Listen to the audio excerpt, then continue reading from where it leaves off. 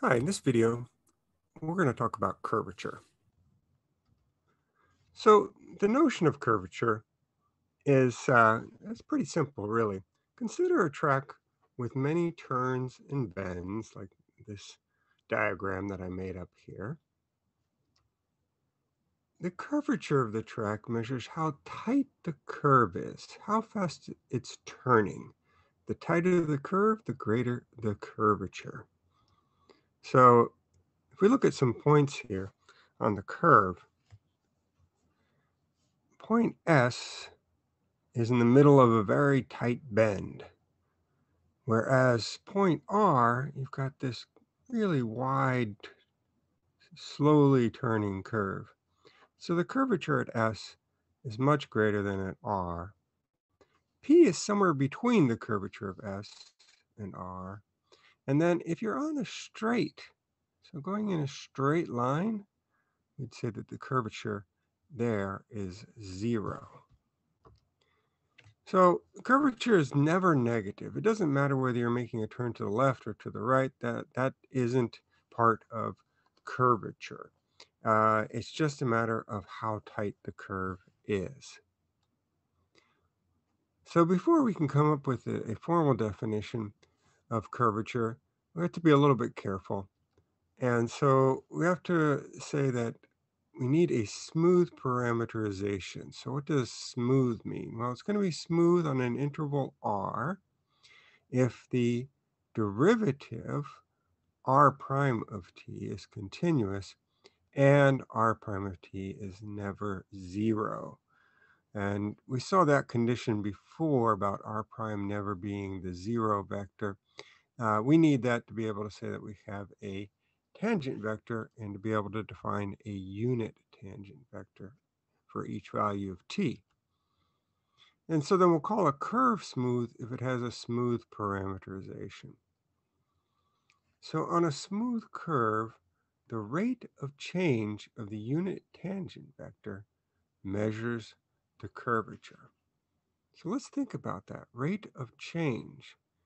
So it is a unit tangent vector. Its length is not changing. It's only the direction. So it's the rate of change of the direction of the unit tangent vector, which measures the curvature. You could almost think of it as a rotational change.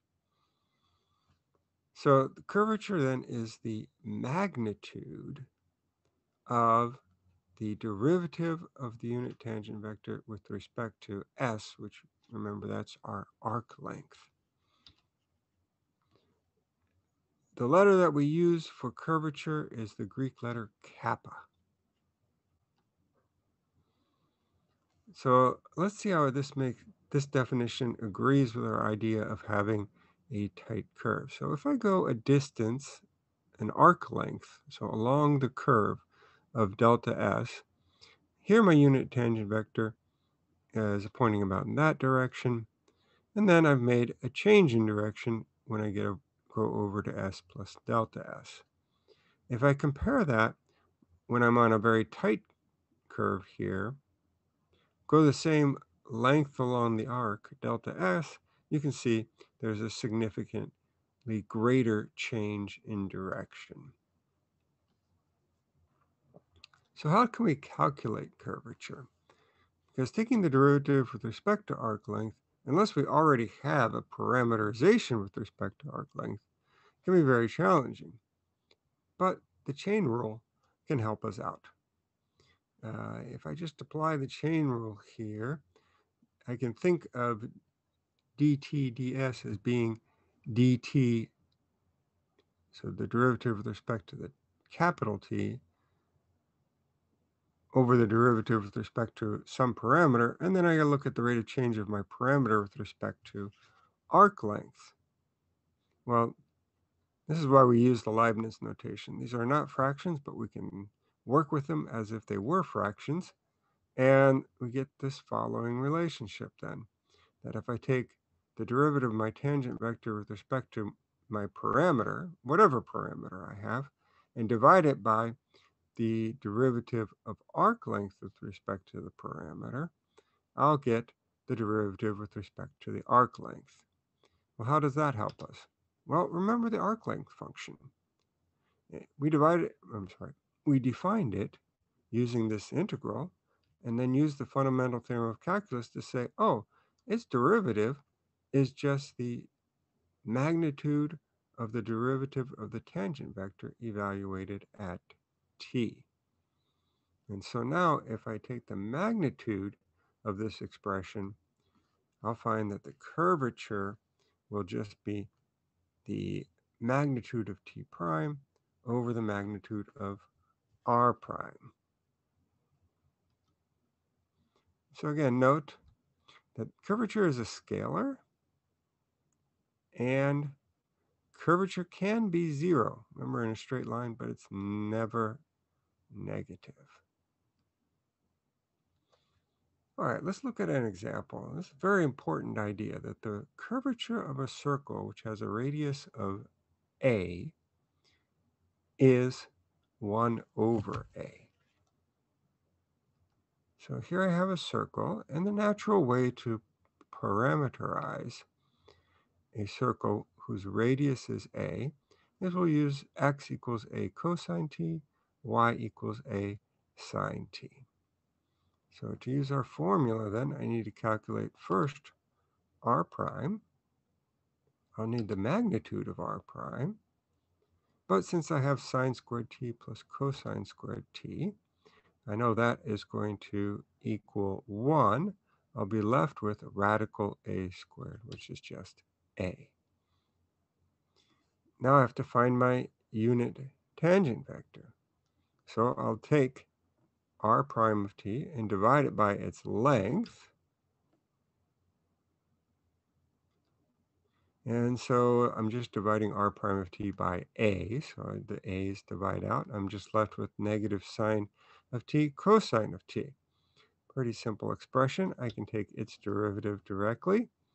I'll get negative cosine of t, negative sine of t, and the length of that vector is 1. It's just square root of cosine squared plus sine squared, which is going to be the square root of 1, which is just 1.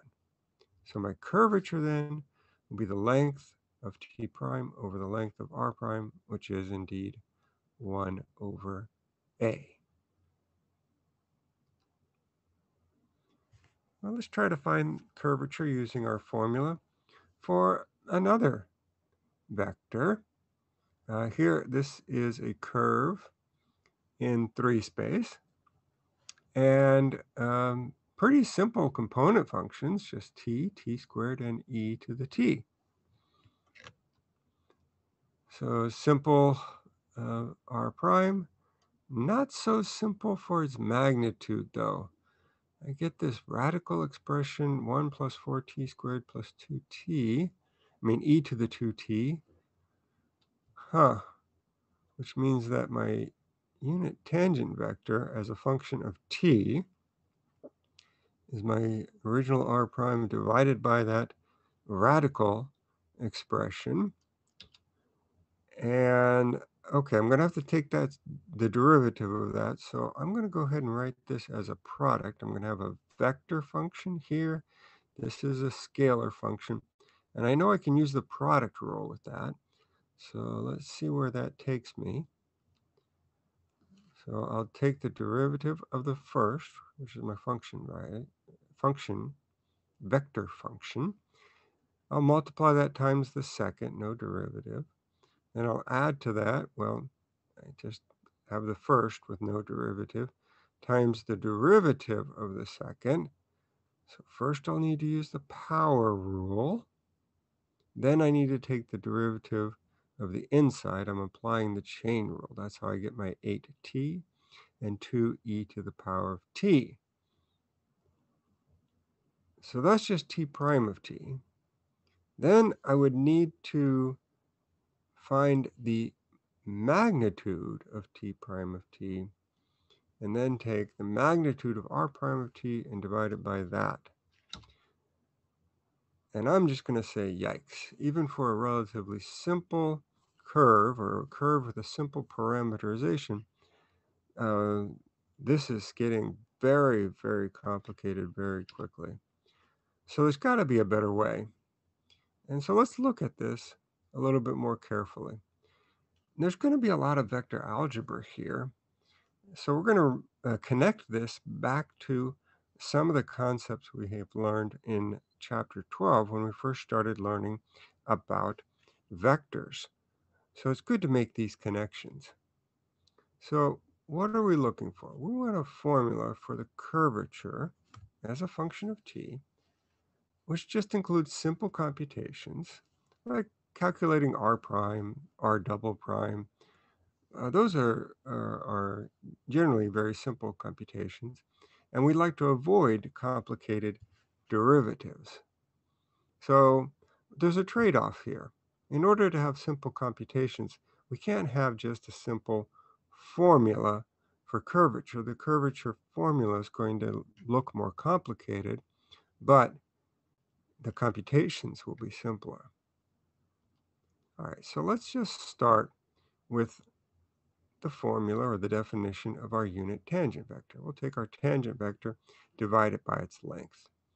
And when I'm working here, everything is a function of t, but to simplify what I'm writing down, I'm just going to write the letters without the parentheses t. So again, I'm going to write this as a product. I'm going to have the vector r prime times the reciprocal of the length of r prime. Well, what was the length of r prime?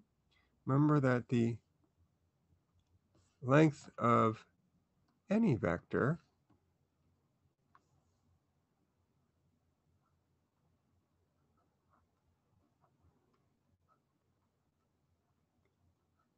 is the radical of the vector dotted with itself.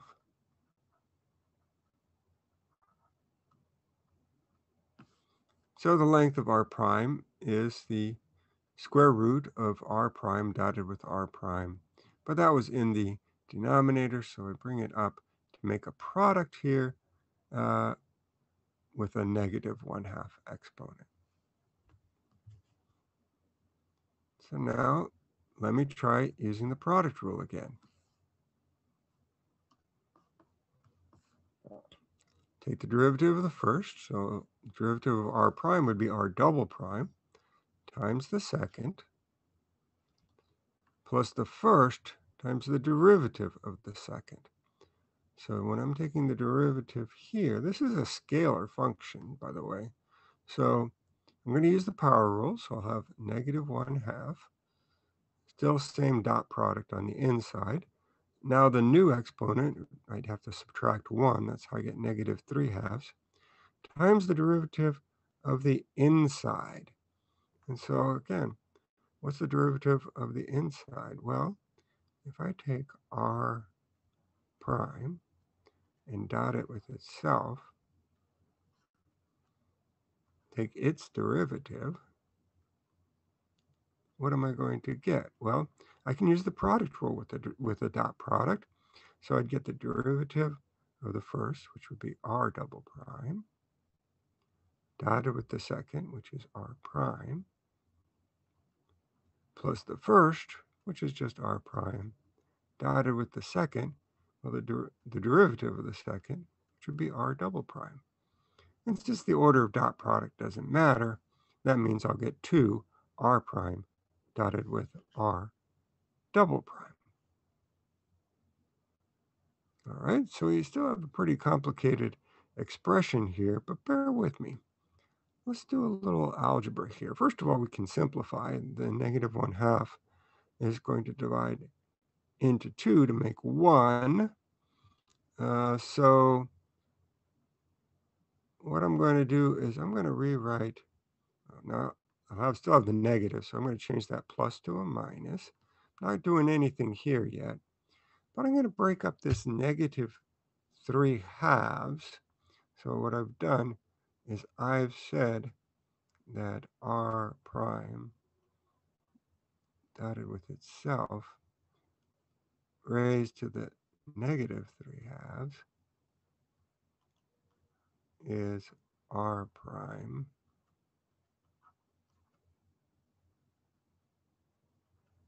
dotted with itself raised to the negative 1/2, and then r prime dotted with r prime to the negative 1 power.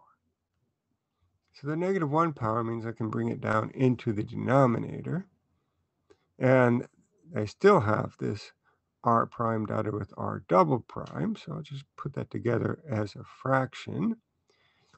Of course, I still have the r prime vector out in front.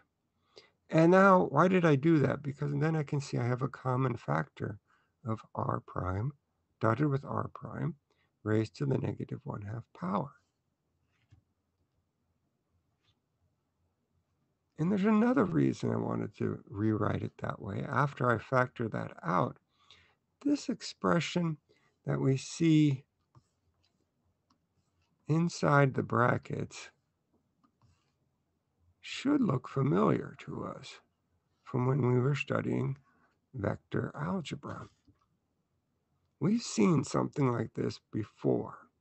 So let's take a little bit of review here. When we talked about the components of a vector, you could break down a vector A into two components. One component which was in the same direction as another vector B, and another component which was orthogonal to the vector B. And the expression that we got for that was this expression right here. This, all we did is we took the vector A and subtracted off the component of A, the vector component of A in the direction of B, or it's also called the projection of A onto the vector B. And look at what we have here. I have a vector minus the vector dotted with a different vector over the dot product of that different vector times that different vector. That's exactly what our expression is right here. So what this is the vector component of r double prime, which is orthogonal to r prime. In other words, in this vector is saying that, oh, we're only taking the part of r double prime, which is orthogonal to r prime. We're multiplying it by another scale factor here, a scalar out in front. But that's not going to change its direction. It's still going to be the part of r double prime, which is perpendicular to r prime. So t prime must be perpendicular or orthogonal to r prime. And we've seen that before too. That should make sense to us because when we talked about properties of a vector, we said that if the magnitude of a vector was constant for all values of t, so the magnitude of this vector function, then the dot product of the vector with its derivative would be 0 for all t. And so we made a note down here that, well, one vector that we know that satisfies this is our unit tangent vector. Our unit tangent vector, by definition, has length 1 for all t. So if I take the derivative of t and dot it with t, I should get 0. Well, the t, if you remember, is just r prime dotted with, r prime divided by its length. And so if t prime is orthogonal to r prime, of course t prime is orthogonal to t, and vice versa. So it's good to make those connections. So let me take my same diagram, but now let me change from A and B to the vectors that we're using. So I've got a vector r double prime, and we know that the derivative of the unit tangent vector is parallel to this orthogonal component, so the component of r double prime orthogonal to r prime. And then down here, the green vector now is the projection of r double prime onto r prime, or the component of r double prime, which is in the same direction as r prime.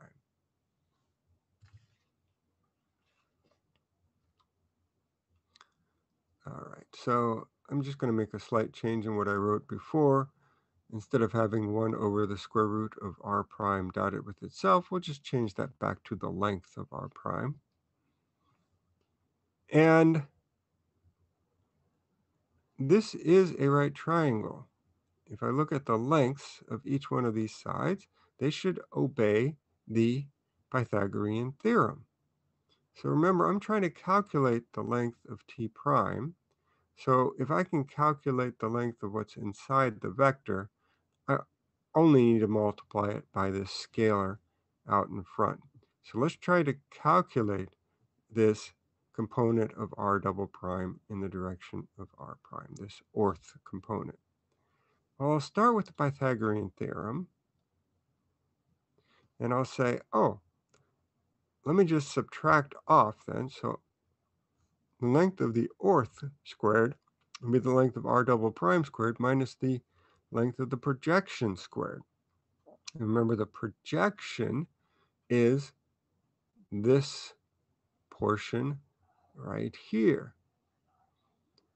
So to take its length, I would have to square the scalar that's out in front, and then multiply that times the square of the length of r prime. All right, but what's in the bottom here is r prime, the length of r prime squared, and then I'd square that again. So it'd be r prime to the fourth. So I would have the length of r prime to the fourth times in the bottom, the length of r prime squared multiplied by it.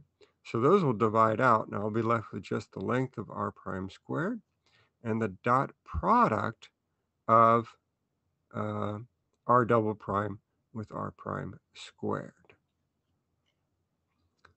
All right, so that was a nice simplification. I've got a simpler expression here, and I'm going to make a further simplification. I already have this factor here of 1 over the length of r, and so I'm going to factor out 1 over the length of r prime squared, so there's no fraction in here. But to do that, I have to multiply in a factor of r prime squared here. So just think about that for a minute. Verify that this gets the right thing. If I multiply this times the first term, the length of r prime squared divides out, and I'd be left with the length of r double prime. And if I multiply 1 over r prime squared times the second squared, I get this fraction here. So that gives me an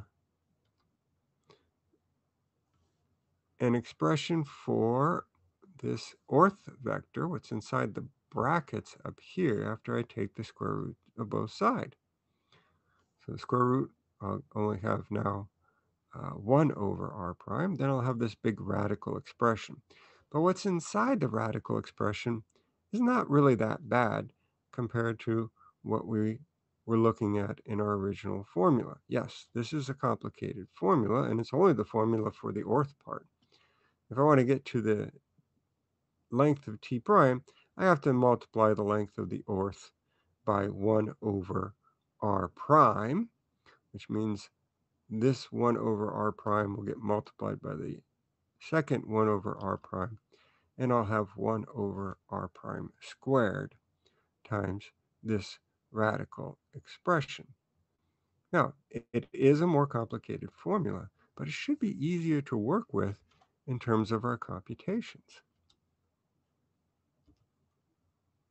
So here's our new formula for t prime, which means that in order to get to our curvature, I have to take the length of t prime and divide it by r prime, Well, that's the same as multiplying by yet another factor of 1 over the length of r prime. So I'll have 1 over the length of r prime cubed times this radical expression. So this should be better. It's a complicated formula, but the computations should be simpler. So let's go back. Here was our original curve. We can take its first derivative. We also need its second derivative. We'll need, in this formula, their dot product, which is not a difficult computation. I'll need the length of r prime. So remember that's, actually I need the length of r prime squared for this formula. And the length of r double prime squared. That's just the vector dotted with itself. So far these are fairly simple. The only derivatives I needed to take were over here, and those were very simple derivatives. And I guess the most algebra we need to do is to calculate the product of these two, the product of r prime squared times r double prime squared. So that's polynomial multiplication. And so I'll get these 6 terms here. Let me sure I got 1, 2, 3, 4, 5, 6 terms there. Then I need to subtract, oh, I'm sorry, what else? I also need to square this dot product.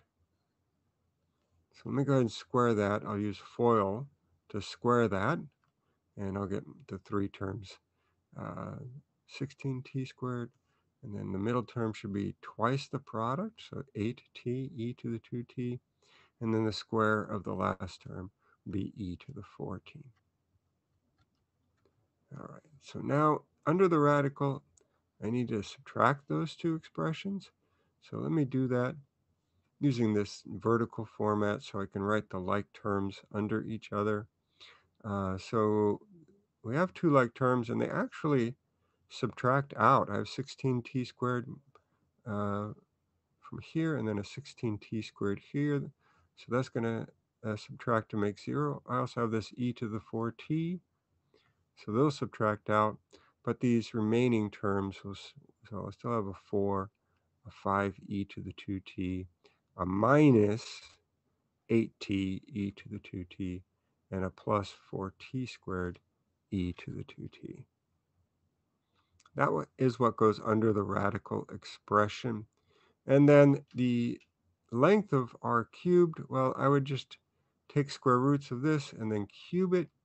And so on top, I have the radical of this expression, and there's no further simplification possible here. And then on the bottom, I'll have the radical of this expression raised to the power of 3. So that's the same as 3 halves.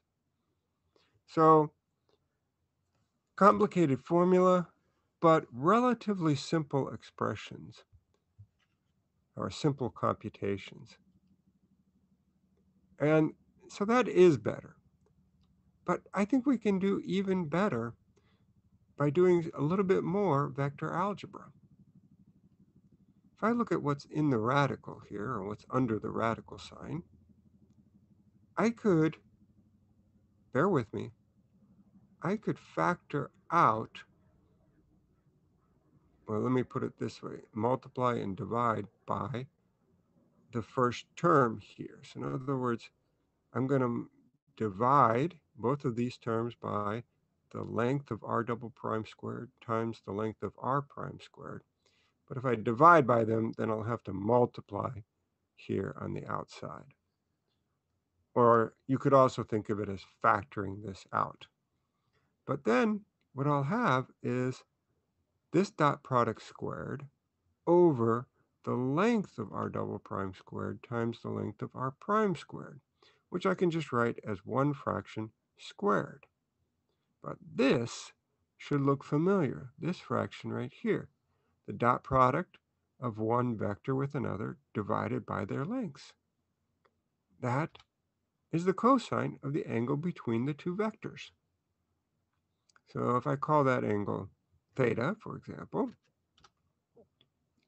then inside the brackets, I have 1 minus cosine squared theta. But from our Pythagorean identity, which says sine squared theta plus cosine squared theta equals 1, 1 minus cosine squared theta is just sine squared theta. So this is what's under the radical. So let's go ahead and take the radical of that. Everything is squared. So now I'm just going to get the length of r double prime times the length of r prime times sine theta. And we've seen that formula before as well. That is the length of the cross product. So this part here, which is clearly the most complicated part of our formula, can be simplified down to just the length of the cross product of r double prime by r prime. So now we have, not only is this a simple formula, but it involves simple computations. So what if we take our new formula and go back to our original example? So here, I only need to find the length of r prime. I don't need to find the length of r double prime. I don't need to square those things, although squaring them is no work. It's actually more work to and I need to add an important thing here. This is, I need the 1/2 power for the length of r prime. But I don't need the dot product. I don't need to square that dot product. Really, all I need to do is find the length of the cross product. So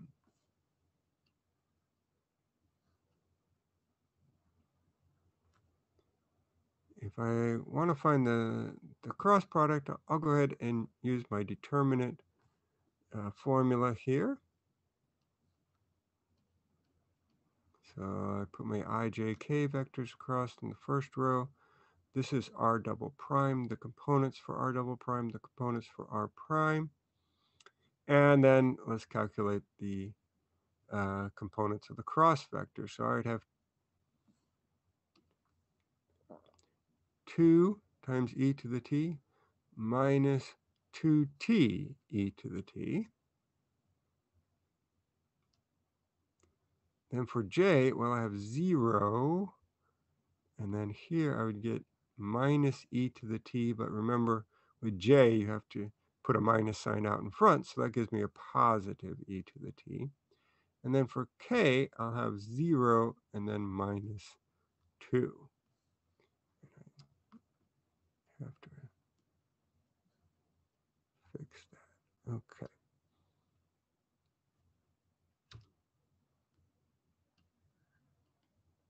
So the length of the cross product, then, I would just need to take the square root of the sum of the squares of the components. So with the first component, with the I component, I'm going to have to use FOIL. But otherwise, um, the other two components are relatively simple. And after I collect the like terms, you're going to see that I have the exact same terms that I got using the other formula, which is good. It should be. They should be equivalent. And so now my curvature, then I'd have the same radical expression on top, and then the same expression raised to the 3/2 power in the denominator. So if we have a special case, we have a plane curve where we can express y as a function of x. Let's see what our formula would give you. If you recall, when you have y as a function of x, you can actually use x as your parameter. So you would say x equals x, y has a formula, f of x, and then we're going to embed this in 3 space. We're just going to say, well, the z component is always going to be 0. So my first derivative and second derivative. Well, first, if I want to find the first derivative, I just get 1.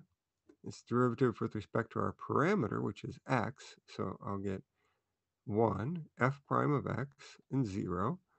The length of that would be the square root of the sum of the squares, so the length of r prime. The second derivative, well, will just be 0 and f double prime of x and then 0. So calculating the cross product is pretty simple because of only have one component, which is non-zero in r double prime. That winds up being what? Uh, that's a mistake on my part. I apologize. There's only one component, but it is still going to be a vector.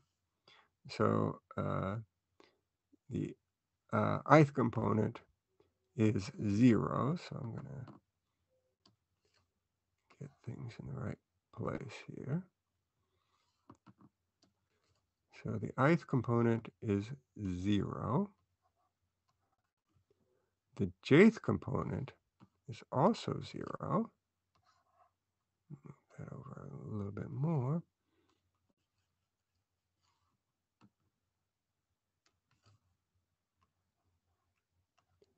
And the kth component has f double prime. And if you think about that, that makes sense that if both r prime and r double prime are in the xy plane, because we have a curve that's in the xy plane, then their cross product has to be orthogonal to the xy plane, which means it's parallel to the z-axis. And so the length then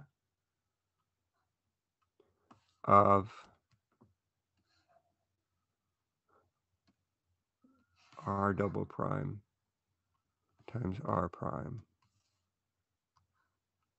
is just the absolute value of f double prime of x.